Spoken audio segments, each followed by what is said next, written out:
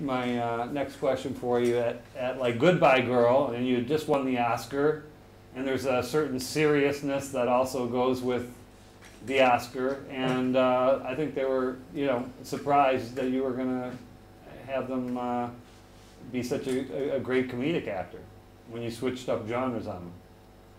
Actually, I think that Goodbye Girl is the first time a comedy performance got an Academy Award. Exactly.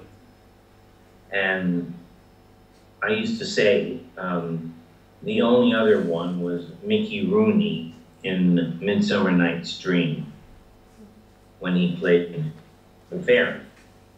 Right. And he was 6 years old. Right. And brilliant. And it never occurred to us that the film's rewards would extend. We all thought that Stephen would be nominated, and he actually allowed a documentary company to watch him watch the announcement, and he didn't get it. And you see him going, I didn't get it. I didn't get it. So,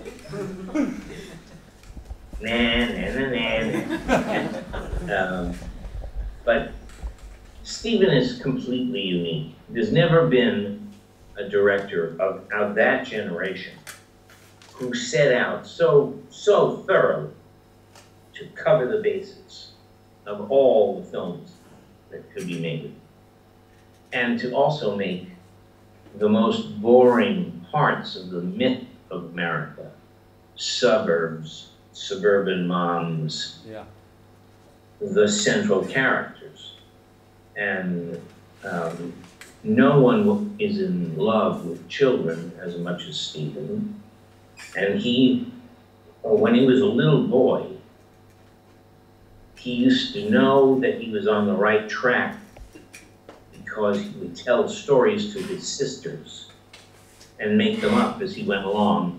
And when they either shrieked and jumped under the bed or burst into laughter, he knew he was doing it okay.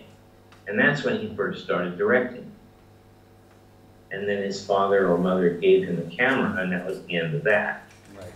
He was like 13.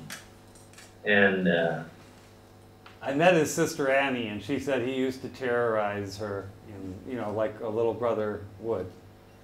And his mom at the Milky Way on Pico, her restaurant, would always tell me all the boyhood stories of Stephen, and she'd be out there driving a tank or whatever he had put his mom in, and write him passes to get out of school, and